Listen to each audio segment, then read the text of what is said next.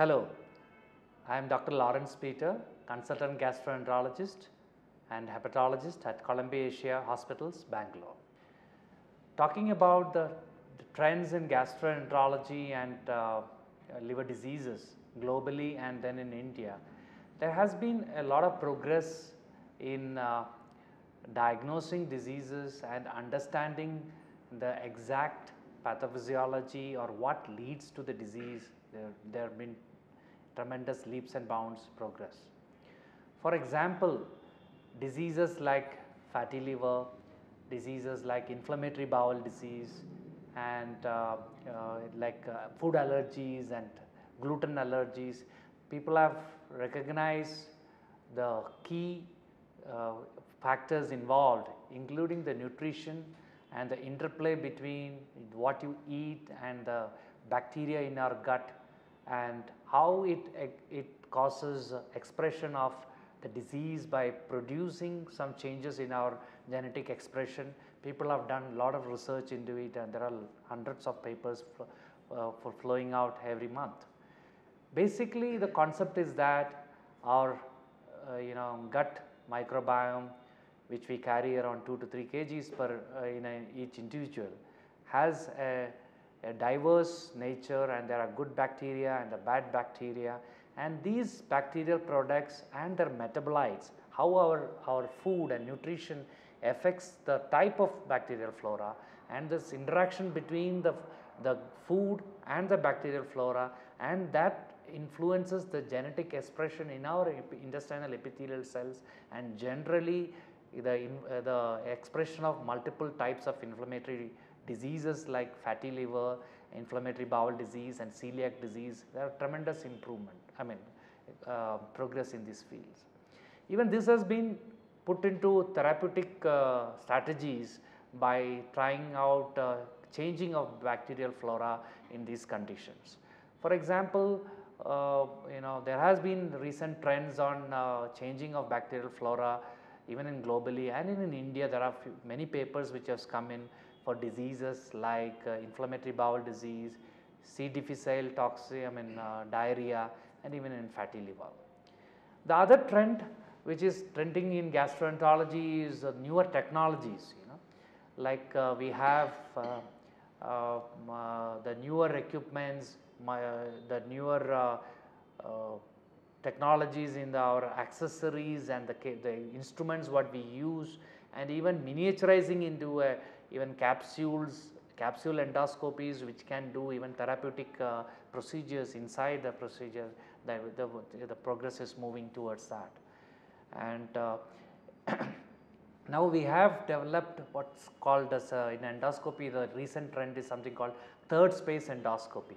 So what is this third space endoscopy? Is that the first space is our external space, and second space is our internal space, what is inside our intestines and once our mouth and digestive, that is the second space, and the third space is what is in between, just out between the spaces, that is called third space. So we now have realized that we can go through the second space into our intestines and tunnel it through the third space and do a lot of therapeutic procedures like early detection and removal of cancers and even tumors through mouth and through rectal area, through colonoscopic area route. There are a lot of tremendous progress made in these kind of endoscopic procedures because of the progress made in refining and making better tools which work through these instruments. This is catching up globally, and in India we have leaders in these kind of procedures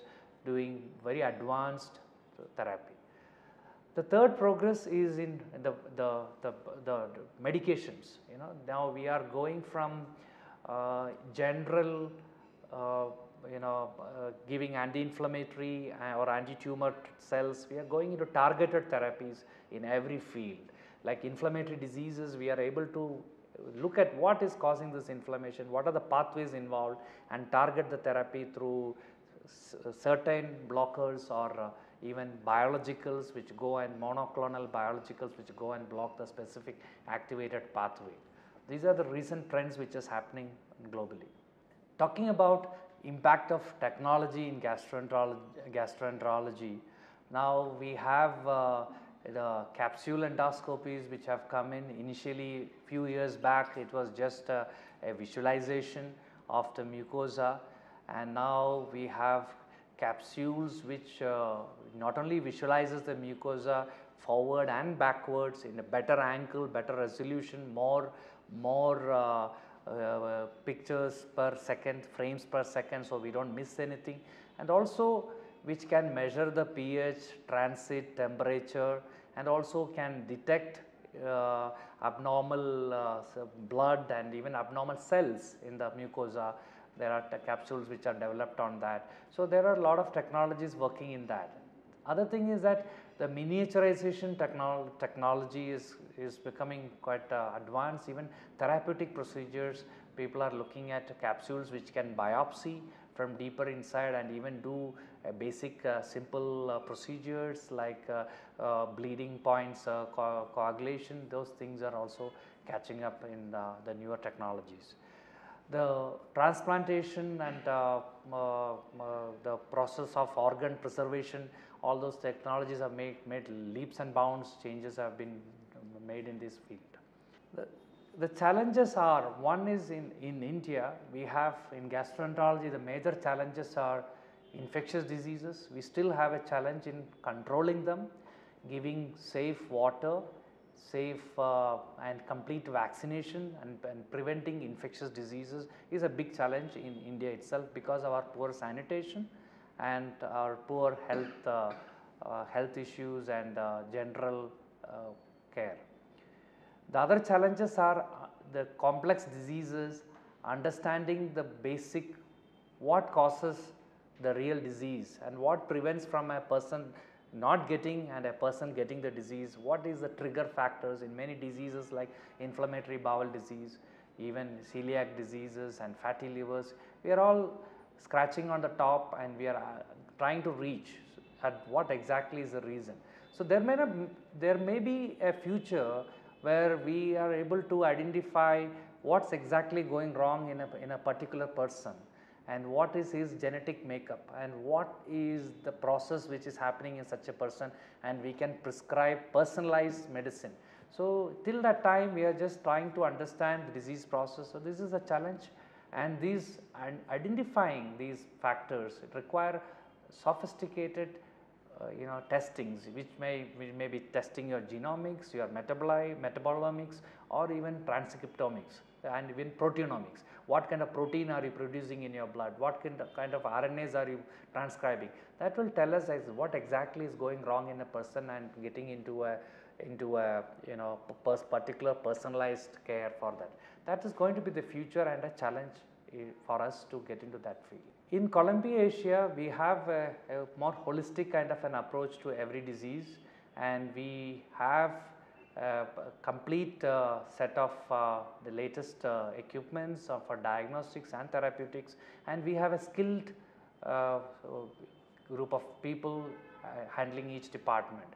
And majority of the cases, we have a combined discussion between the surgeons, the physicians, the pathologists, the nutritionists, and we arrive at a common ground, and also we respect the patient's rights, and we also include the patient's conscious decisions and informed decisions in managing these patients. So we are able to give informed consensual treatment to each patient, putting into the inputs of the surgeons, the radiologists, the pathologists, and the medical specialists and nutritionists, everything. So we are able to give him a comprehensive therapy. That's the best thing I feel is the Columbia.